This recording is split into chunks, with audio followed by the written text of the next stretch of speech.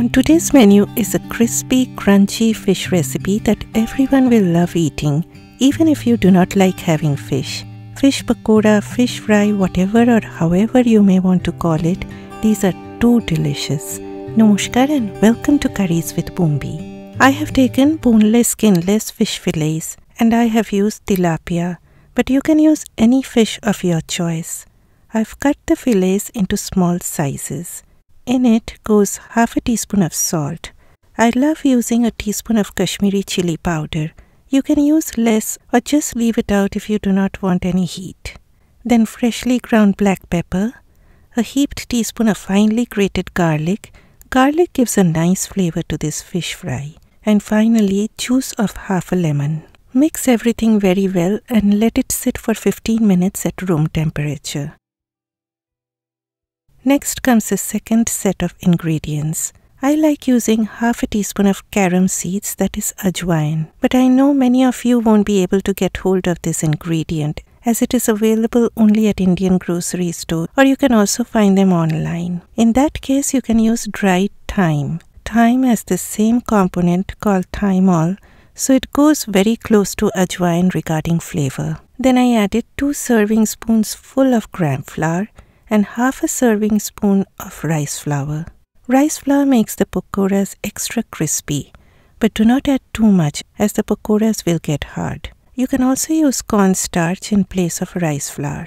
You can use garbanzo bean flour in place of besan. I love using a heaped tablespoon of plain unflavored yogurt and it gives a tanginess to the batter, but that's totally optional.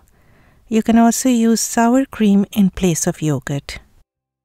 Then half a teaspoon of baking powder to make the fries light and fluffy.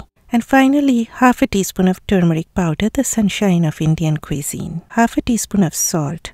Now mix the dry ingredients with the fish. Do not add any water first. Just give a brief mix and then add just a splash of water so that you get a light coating on top. Now my friends, there is no exact measurements to adding besan here. Do not add too much as you do not want a thick coating and that will be too heavy.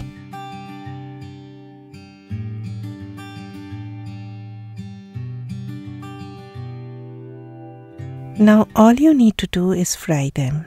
Heat oil on medium heat. Add a little batter at first and if it floats immediately on top, the oil is hot enough.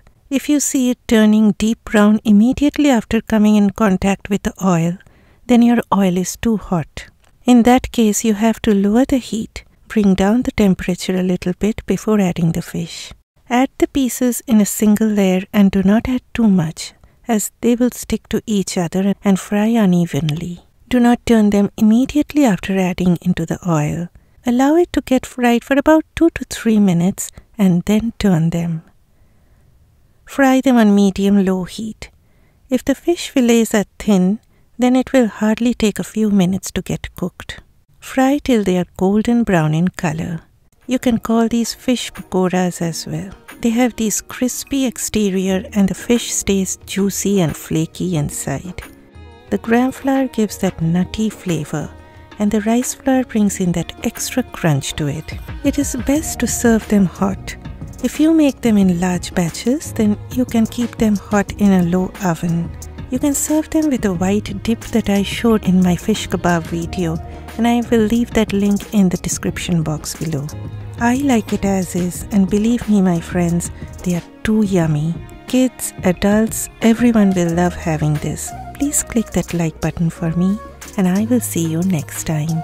Bye bye.